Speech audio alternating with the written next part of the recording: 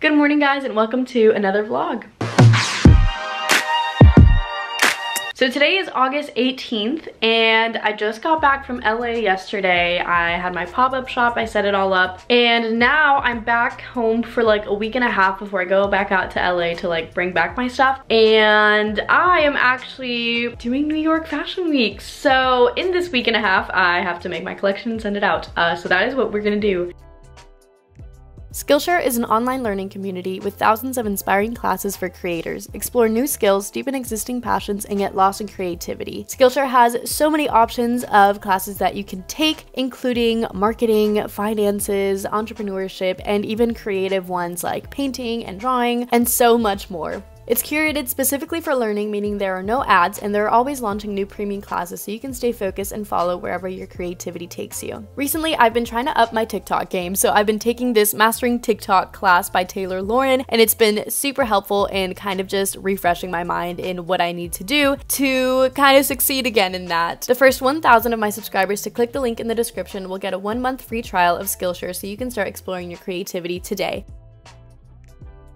I have a couple of things kind of started / made. So I'm going to be showcasing my holiday collection, which will be coming out in November. Basically, I'm going to give you guys a rundown of just like timeline of things. I am going to be in Spain in October for I think 3 to 4 weeks. So October I won't be like releasing anything at all or really doing much with my shop. Obviously I'll be promoting my holiday collection and I might do like a pre-order of it just to like get something started. But basically zero production, zero of anything. I'll be doing YouTube and stuff, but just nothing with my shop. So I really want to showcase this holiday collection now and kind of just start promoting it. And obviously I'll take like fun videos and pictures out in Spain with it as well for marketing purposes and all of that. But yeah, so the collection won't actually be available until November, and then I'm gonna just like be producing it all of the holiday season and all of that. So super excited. This collection is obviously a little bit more dressed up and fun, a bunch of just like satins and really nice fabrics and dresses and just like holiday type things. I feel like I've been doing a lot of casual stuff lately, which is super fun for the summer and all of that, but I get really excited about just like pretty little dresses and dressing up a little bit more. So I'm very excited for this collection, and obviously it's one that you'll be able to shop later because the one that I did for Joshua Tree I didn't necessarily like make afterwards. A lot of them were just like one-of-a-kind pieces that I sold or whatever. So for this one it's actually going to be stuff that you can later buy. So I kind of want to show you guys what I have already. If you've been keeping up with the vlogs and if you watched my pop-up shop vlogs, I kind of started on this dress during that because I just like have had it in my mind for the longest time and really wanted to get it started. So basically I took all of the sage green scraps that I had and cut them up into even squares. Like every little scrap I had left, I tried to cut as many even squares as I could out of it, and I was able to patchwork them all together on bias, and I have this really cute dress. So here's the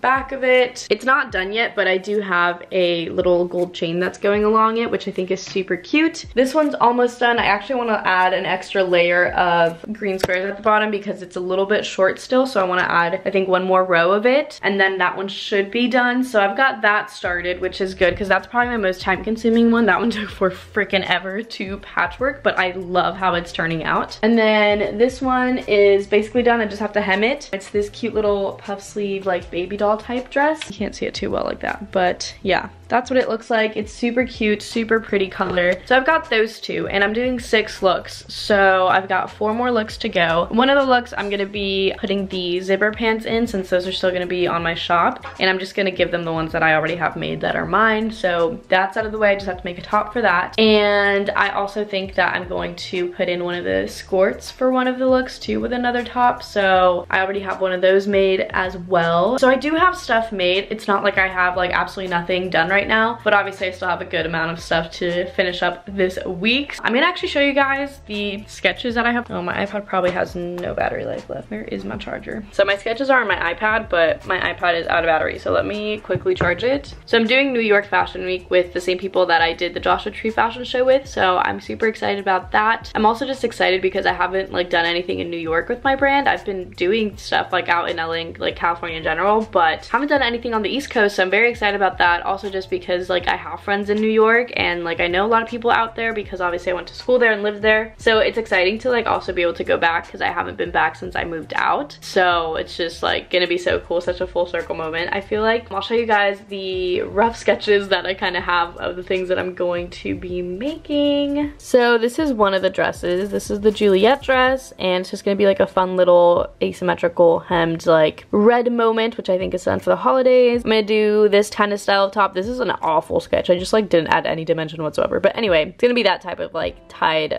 style top where you can tie it in the back or tie it in the front, and a little like kind of bigger puffer sleeve kind of moment. This is the green dress that I already have made. Then I want to make a fun little slip dress with a little slit in it. Then this is the dress that I already have made. I was gonna make it asymmetrical, but I ended up just making it longer anyway. But this is kind of the vibe of it. Then I'm gonna make a fun little puff sleeve smocked top, and that's basically it. So I've got 2 dresses to make and 2 tops to make, and then I'll be done. So really it's not that much, but it just takes a little longer since I do have to be like pattern making it all. And as far as sizing for these, I think I'm gonna have to make them just like my size so that I know that they're fitting properly and all that. That's like, again, like I feel like I talk about this all the time, but it's like the hardest part about just doing this on my own is the fact that I don't have like fit models I can use, or I don't know, just like different size mannequins I can like kind of go off of. I always have to go off of myself. I think I'm gonna start on the red dress today maybe, and yeah, I kind of want to get the 2 dresses out of the way first and then the tops, just because the dresses take a little longer and I feel like I want to start on those. But yeah, let's get pattern making.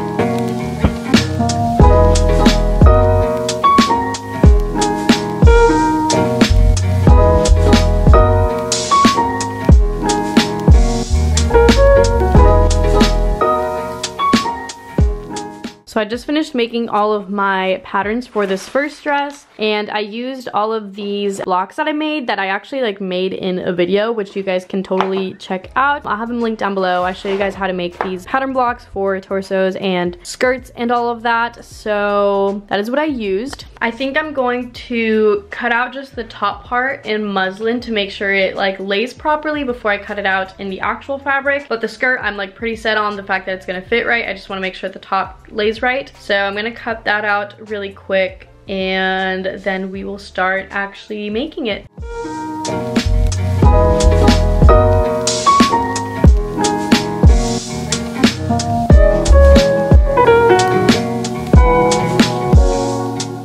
So I just got this put up here, and I'm actually gonna add an extra dart here just so that it lays extra nicely. But other than that, it is laying just fine. So this is kind of what it is looking like, and I'm ready to start cutting it out. I'm gonna use this nice red satin back there, and yeah, let's get to it.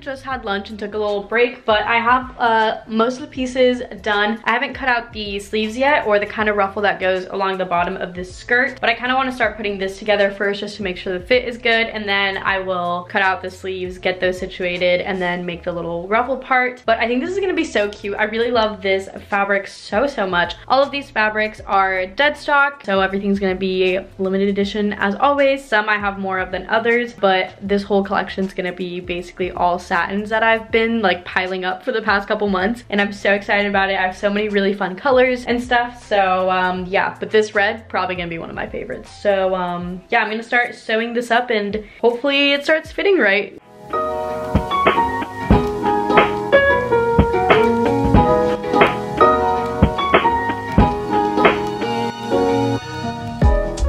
Okay, so here's where I'm at with the dress. I am kind of dumb and forgot that I should have probably like lined up my darts down here and up here. And I could probably seam rip it and move them over, but I think that you'd be able to see like all of that seam on the fabric itself. Like I don't think it would look super clean. So I might leave it and then just actually change it in the real pattern for the ones that I make for like you guys and just keep this one for myself, because it is a little annoying that it doesn't fully line up, and same with the back, obviously. Like it's not the worst thing in the world, but like I'll make it look cleaner for my actual customers. But I'm gonna do some adjusting on here. There's a little bit of excess in the back and with the shoulders, so that's the only fixing I really need to do. Other than that, it fits pretty well. I like the way that it looks so far. I think it's super cute. And yeah, I have a quick call here in like a couple minutes, so I'm gonna take a little break for that, and I'm gonna come back and do some fixing on that, and then we'll add the sleeves and add all the other stuff. Hopefully I'll get that done today. I'm really loving how it's turning out. This fabric is so pretty, so hopefully we'll finish it. But yeah, I'll be right back. So I just got done with the call I was gonna take, and I'm gonna kind of show you guys how I do like fittings onto this mannequin. I am lucky enough to be like almost the same measurements as my mannequin. She's got bigger boobs than I do, but other than that, we're basically the same, so it makes my life easy when it comes to like altering things. So when I do any sort of fittings, I always have it inside out so that I can like directly like pin up a seam and then like sew it. Otherwise, you just have to like turn everything inside out again, and it gets really annoying. So yeah, I'm gonna start by pinning together the waist down here, making sure that is in its place. I don't really need to do any fixing to the bottom necessarily, but I'm gonna go ahead and pin that anyway. I don't want it to be like super tight because I don't want your legs to be like constricted in it, so it doesn't need to be super fitted. But there is that. Okay, so now I'm gonna start pinning together the top, and as you can see, this kind of like comes up a little bit, which I think is actually something I just like didn't take note of before. But when I put the dart in here, obviously that took some space from the armhole, and I didn't like do the same on the back, so I just have excess space in the armhole, which I'll bring up at the shoulder like that. But yeah, I'm gonna pin this here, get this all situated. As you can see, there's like a decent amount of space there. I don't want to, actually, I think I took a little too much. So up here, you want to leave a little bit of room because you need some like space on their back, because if you have like sleeves, you're moving around like that, like you need stretch right here so that there's like room for your shoulders and your arms to move. Like whenever you put on a jacket and you feel like constricted, it's because you don't have that extra ease on the back. So you want to make sure that there is a little bit of that so you're not super constricted in this. But I do think it's still a little small, so I want to kind of bring it in a little bit more. But yeah, I'm just gonna pin it all the way down so that I can then properly mark the shoulders. So now I have that all pinned up, and you can see I still have like room here for this. It's not like super tight or anything, but now I'm going to bring up the shoulders, and you don't just want to like bring them up randomly. You want to make sure it's also on like the shoulder line up here. So sometimes that means taking more in from one side than the other, like more up from the back than the front. So I'm going to pin that in place and pin this in place. When you're doing all these adjustments, you obviously then want to go back and adjust the patterns and like add or take in wherever you need to. So I'm gonna do that after this, clean that up a bit so that I can make all my other patterns afterwards. But yeah, this is kind of the process. It always takes a little longer to make the first sample, and honestly this is something that I like want to show you guys, so you also see like this is something that also has to be played into the pricing of it, is just how much it's taking me to make the first sample, to get the pattern made, and all of that is also something that needs to be, you know, put into the price of the item afterwards. It's not just like how long it takes to make the actual item itself, it's like all this prep work beforehand too that counts. So yeah, that's kind of why made to order clothes and handmade clothes cost a little more, but obviously there's just so much that goes into it. And honestly, this is how much all clothes should cost, because all clothes are made by people. Like everything is handmade, just not everybody gets paid properly. So that's, you know, tea. But anyway, this is what it looks like. So I just have to take it in a little bit here and then in the back a little bit. And yeah, it's gonna look really nice, really clean. I'm gonna make a facing for the neckline so that's very clean and stuff. I just haven't actually patterned it out yet. So I wanted to make sure all of this was, you know, fitted first. But yeah, it actually looks pretty decent. So I'm going to go ahead and fix that up, and then we can start adding all the rest of the parts.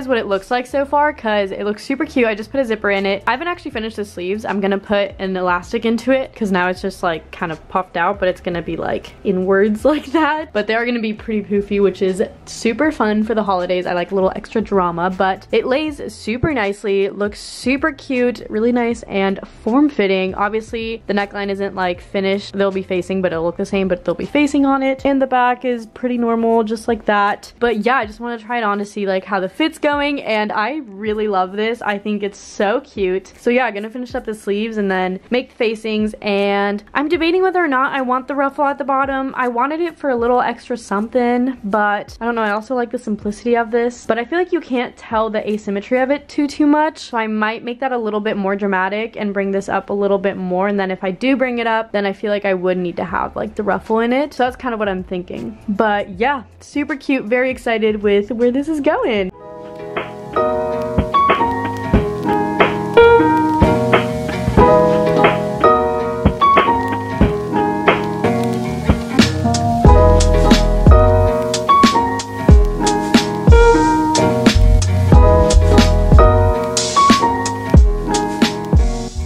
So here's where I'm at with the dress. The sleeves are so freaking cute. I cannot wait to try this on now that the sleeves are done, but I went ahead and made the front and back facings. They're upside down right now, and the ruffle for the bottom. So I have that. I'm gonna go ahead and cut that out real quick and then finish this dress up. This has been taking so much longer than I thought. I intended to make like 2 dresses today, or 2 things today, but I don't know if I'm gonna get to the second one. It's kind of like getting later in the day. It is 4:30, so it's really been taking me all day. But yeah, that's just how it is when you're making something new and like pattern making it and making sure the fit's right and all of that. So yeah, hopefully I'll get it finished up here soon, but I'm gonna go ahead and start cutting that out.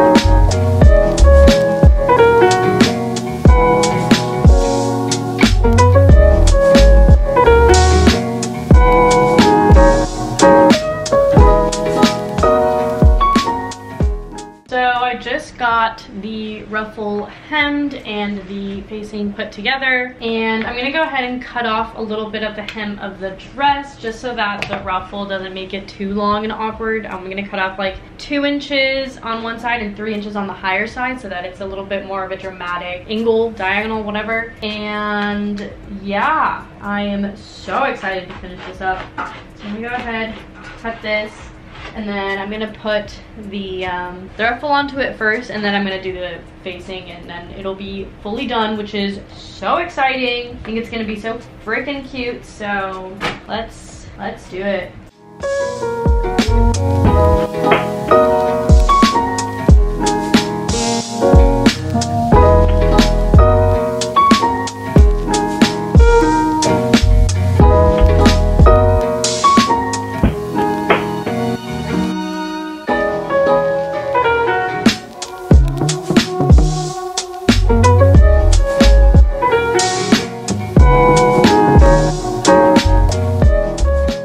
So I just finished the dress and I think it is so cute. I love the way the ruffle turned out. I'm glad I had decided to do it because for a second I was debating it, and I just think it adds an extra little something to it. I think the sleeves are so cute, like the perfect amount of puff. Square neckline's really nice. I'm not wearing a bra right now. I feel like if I was wearing a bra, I'd like lay a little bit nicer here, but yeah, super cute. I love this so much. So we got 1 piece done out of 4 more that I needed to make, I think. So 3 more to go, not too bad. Here's what the back looks like. Pretty cute, pretty simple, nothing crazy. It's like a higher square neckline back there, and then ruffles also asymmetrical back there, so super cute. Don't mind the fact that I have like a suitcase here. I'm leaving for LA again like in a week, so I didn't bother to fully unpack because I had to repack in a week, so I was like whatever. But anyway, I'm obsessed with how this is turning out. I I think I might leave it at that for today. It's kind of getting late. It's like 5:30ish, so I'm gonna like shower and have dinner, and then we'll see if I'm in the mood for it. If not, I might just like edit some videos and do some computer work for the rest of the night. But super happy to get this dress out of the way. I think this was my most complex piece of all the ones that I have. So like the two tops should be pretty simple to make, and the other